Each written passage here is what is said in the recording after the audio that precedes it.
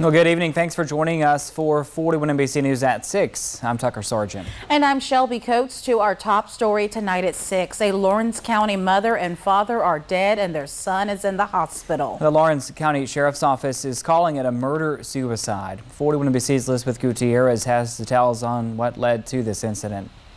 The home behind me here on John Lowry Road is where the incident unfolded.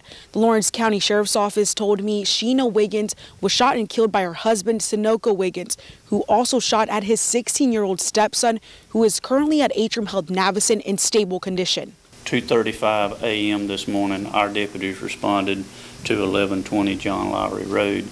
The call came out as a suspicious person call.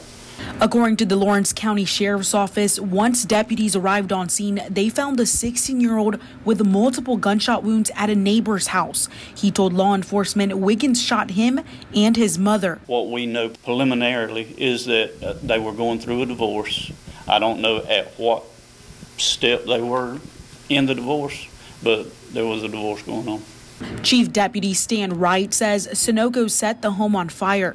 That's where firefighters found the body of Sheena. He says Sunoco then fled the scene and was later found at his home in Trutland County with a self-inflicted gunshot wound. When we approached the house with our SRT vehicle, he come out, he realized, hey, this is over with, so officers didn't have to fire a shot.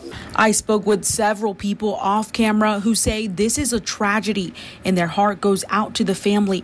Sheena worked for Dublin City Schools as a paraprofessional and bus driver.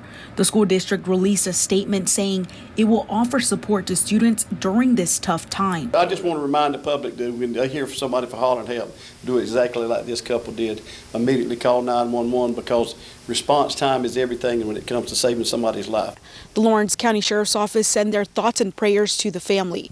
In Lawrence County, Elizabeth Gutierrez, 41 NBC News.